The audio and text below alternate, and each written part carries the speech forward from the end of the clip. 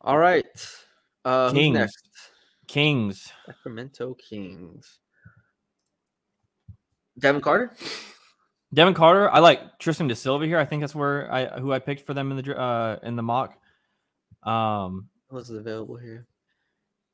I like Devin Carter here. They already re-signed Malik Monk, so maybe they don't need a guard.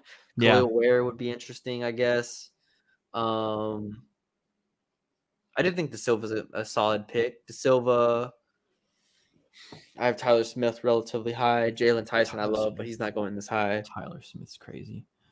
Wait, Dalton Connect is still on the board. Man, Connect. But Connect again. You just like where? I mean, like where does he play? Yeah, you just re-signed Malik Monk, so it's like, yeah, it gets dicey. Yeah, Connect's problem is his defense. I mean, 100%. But it's like you already have Davion Mitchell, and you already have like De'Aaron Fox, and you already have Malik Monk if you're the Kings, and I know I'm missing somebody else. Herder. Let's see, they're walking up now. With the 13th pick in the 2024 NBA draft, the Sacramento Kings select Devin Carter from Providence. Devin Carter. Let's talk about it, man. Number 4. I'll let you cook. Number 4 on my board for a reason. Devin Carter is an absolute basketball player. I know it sounds stupid to say. Devin Carter makes play after play after play on a basketball court. When you're watching a game with Devin Carter in it, it becomes a Devin Carter basketball game. I understand he's going up a level to the Kings. I understand he spent multiple years at Providence, and it took him a little bit to get going, and especially the three-point shooting. But he's here. He's here. The development has gone through the roof. The shooting is through the roof now. He took 7 a game last year.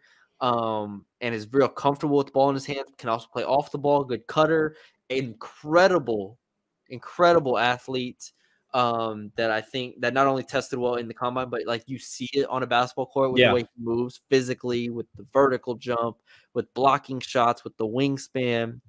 I'm frothing at the mouth right now because of how good Devin Carter is at the game of basketball. And I think Drew Holiday is not only a comp, but I think it's a realistic outcome for Devin Carter. I think he's that good of a player. Alex Caruso, Jalen Suggs, like these players that are awesome on ball defenders and then also add the 3-point shot. Yeah. Like we've seen it work time after time after time. And Devin Carter is the latest in a long line of guys that are going to be really, really good basketball players for a long time. Does he have a high ceiling? No. But this you're picking right here for the Kings. You're getting a damn good basketball player. And like you already have Davion Mitchell. He is better than Davion Mitchell was coming out of college. I'm sorry. He just was. I mean, Devin Carter's 6'3" or 6'3" height and wingspan 6'8". Like incredibly long defender. Obviously, 9 rebounds a game. Like not even to mention that. Like he's going to get you the basketball. And like you said, he's not a shooter, but he can shoot really well. He's not like a passer, but he can pass really well. And I think he fills a variety of roles that you don't really see. And with the NBA kind of moving to this utility player type archetype that you really like to have on your team, like he could play 1 through 3. He can guard 1 through. He can probably guard 1 through 4. Like there were some highlights this year when he's playing against centers, like having to get swapped onto a center, and he's just defending against them really well. So I love Devin Carter, not as much as you, but I love Devin Carter. He was 8th on my board, which is Big East Player of the Year. 20 points, 9 boards, 3.5 assists, 2 steals, 1 block, 42-inch vert. I think 62% at the rim in the half court. Like there's nothing he can't do. 61% true shooting on catch and shoot jumpers. Like he was just as good on contested ones as open ones.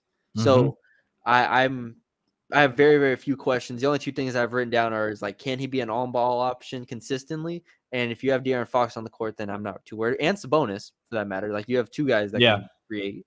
And then obviously the spike he had in his junior year as a shooter, you have people wondering if that's going to sustain moving forward. Yeah, those are both the same. Minus I have as well. So good pick though. Love this pick.